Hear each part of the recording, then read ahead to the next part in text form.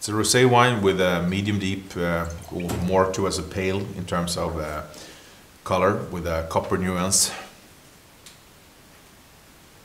Fresh and primer nose, with a clear notion of red berries.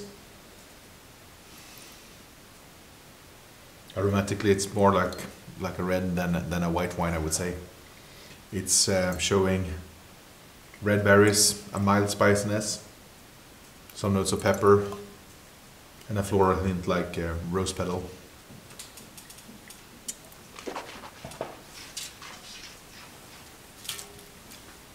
Very vivid palate here, elevated acidity, very mouth-watering.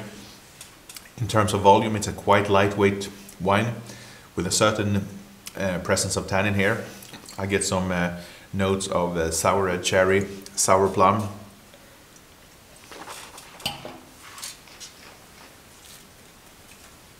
And it feels still feels very young, almost like freshly fermented grape must. But I like that vital, fresh and crisp sensation. Not bad finish, keeps going for quite a while. Pure, fresh and generous in a more red wine, red fruity style.